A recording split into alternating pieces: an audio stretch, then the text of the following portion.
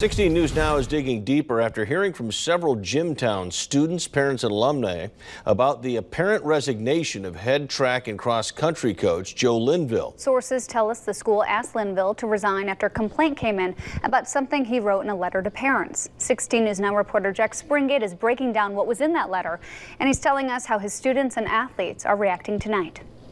Well, several students have already told me that if Linville isn't coaching this spring, they're not going to try out for the team. I reached out to the school corporation to try and learn why Linville is no longer coaching. They said Bago Community Schools does not comment on human resource matters and will be unavailable for comment. Students and parents tell me the school asked him to resign after he wrote in a call-out sheet, "You're not tough because you're going out in the cold underdressed.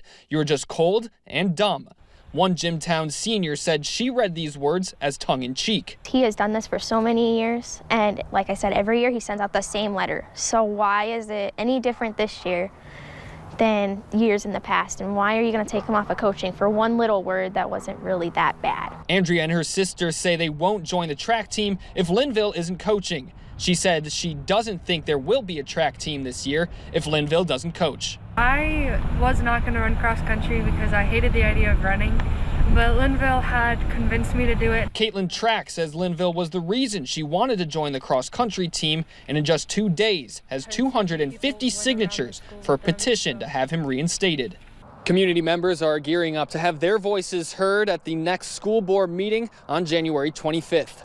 Reporting in Jamestown, I'm Jack Springate, 16 News Now.